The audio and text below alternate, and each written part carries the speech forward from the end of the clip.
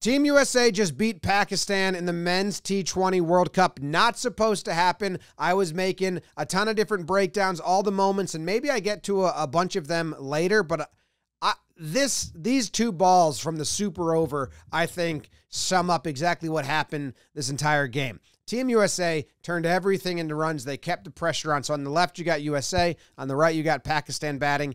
And you have two balls that are aimed at the wide line, the blue line to the left side of the batter from our point of view. And you have Aaron Jones, who's standing on third stump and then presenting it as a wide, got his butt way far away. And then the Pakistan batsman, he stepped further over to fourth stump or whatever. And he, gives it a swing, kind of shows the umpire it's within reach. So the umpire does not call it a wide on Pakistan, calls it a wide on Team USA. So that's automatically a one-run difference, right? Because it's a dot ball on the right and a wide on the left. But then you got the keeper for USA handling it perfectly, and Pakistan a bobble and then throws it away. And now a dot ball on the right, 3 runs on the left for Team USA. I believe they scored the same amount of runs off batted balls in the super over.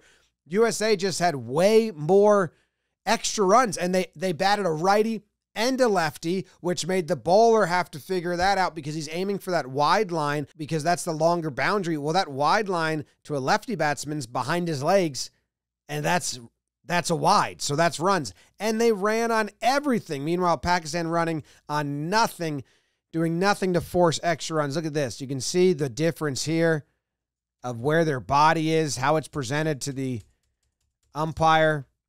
And that's the difference.